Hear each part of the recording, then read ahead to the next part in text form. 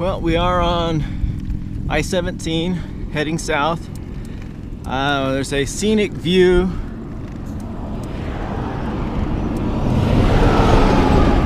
which I'm going to take. I'm going to pull over here and check the tires. Went through a lot of garbage, you know, the metal stuff, you know, the tire fragments that come off of the semi trucks and other cars when they have blowouts. It's just, this road is just continually littered with that material, that tire stuff. And those little wires, of course, are what give us most flats, most cyclists. Sadly, ADOT doesn't clean the shoulders much or do much for these shoulders. So you can see that it's nice and sunny and cloudy over here, and then dark and gray over here. Kind of rainy. We were kind of up in that area, which seems to be where I guess these fronts are coming together, and that's why we seem to be getting non-stop rain.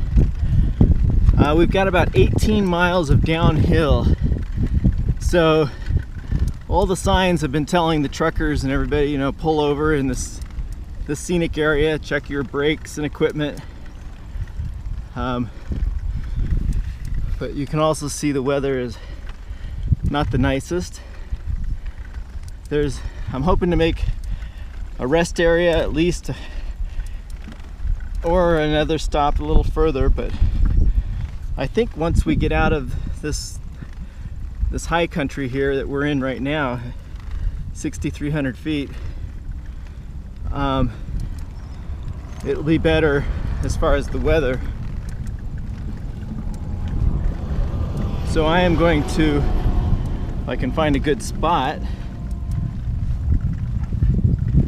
pull over and check the tires just for wires, anything that I might have picked up the last few miles.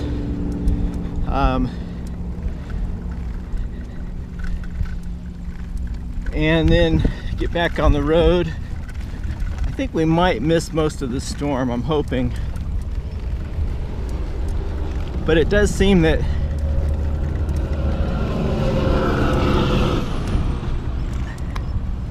this area right here, which we were a few miles back into it, is where it just all comes together. Unfortunately, people like to just dump their garbage.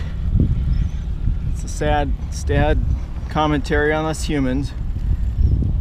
So let me check everything really quickly.